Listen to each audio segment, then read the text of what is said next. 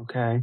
I'll Right. tell you, like for me personally, and the other thing that's really important in this is the order of healing is very important as it relates to the client's system. It's not the therapist who should dictate, let's work on this first, let's work on this second. Hmm. Let's Hmm. work on your gender identity first and then your trauma second, or whatever. Your sexual orientation, which by the way has totally different than gender and sexual orientation is something that people confuse all the time.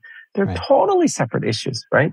So when we're looking at somebody who has trauma, and anybody with gender issues or sexual orientation issues has trauma in my definition, like is traumatic by definition, especially Hmm. if you live in this world. Even today, I'll say, Keith. But what ends up happening is you have this series of traumas. You want to trust the client's wisdom around the order of healing there.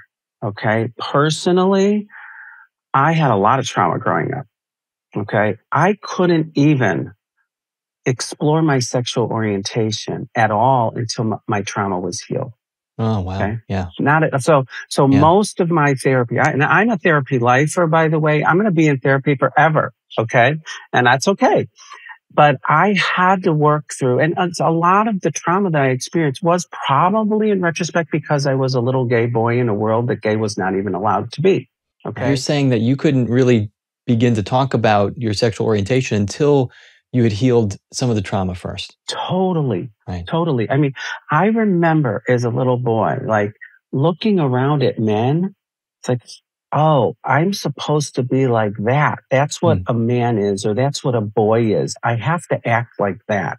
Mm-hmm. So I was not connected to me because who I was got slammed, bullied, attacked, and beaten up. So I learned very quickly, I have to act like that because that's what a man's supposed to act like. Okay. Mm-hmm. So I had So you exiled these other parts, I imagine. Yeah. Interestingly enough, I exiled myself to be in the world.